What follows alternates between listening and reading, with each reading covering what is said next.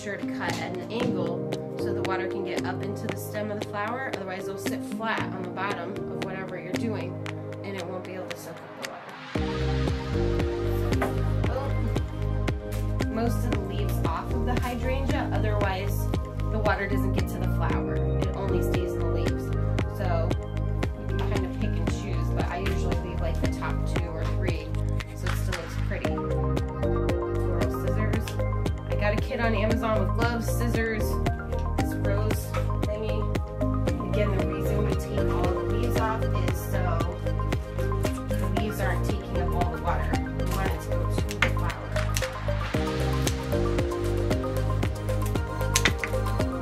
We need really sturdy flowers for things like this. If the clients want something crazy and weird, they have to know that there's a lot of risk involved.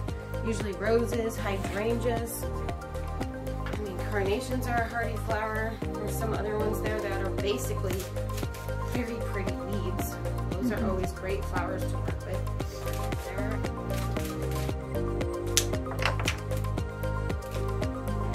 Okay, so one hydrangea.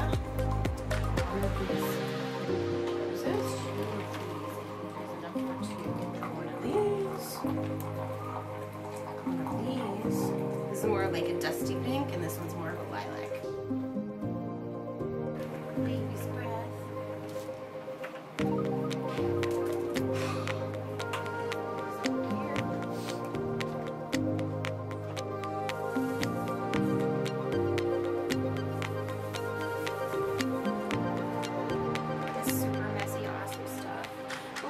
Pine needles, some kind of stringed greenery. I'm going to put this Italian ruscus up in here, up in the middle. And get rid of some of these bottom leaves so they don't get in my water.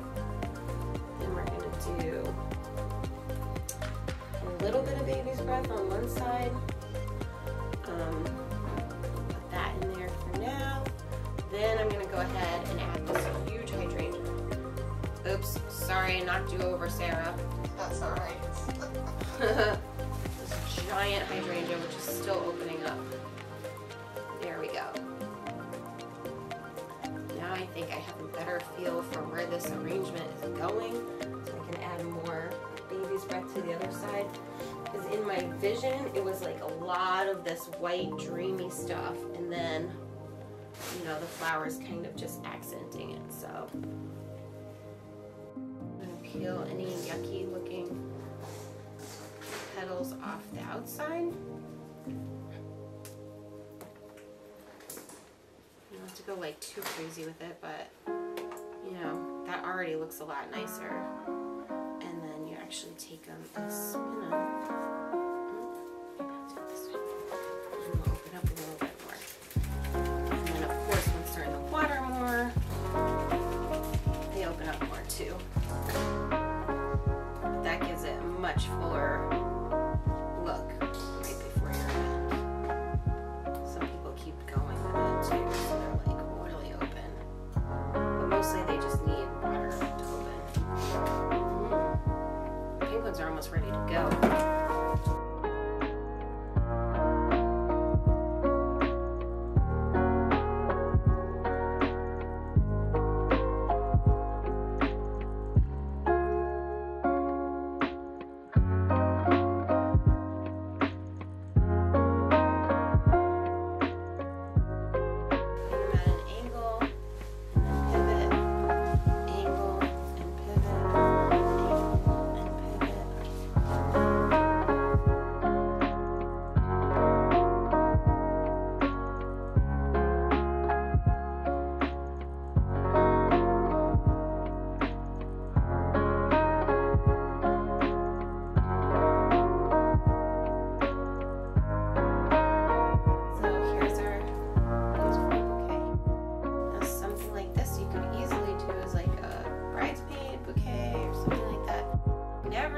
Hydrangeas in a bridal bouquet or bridesmaids bouquets, they will flop on you, especially in Florida.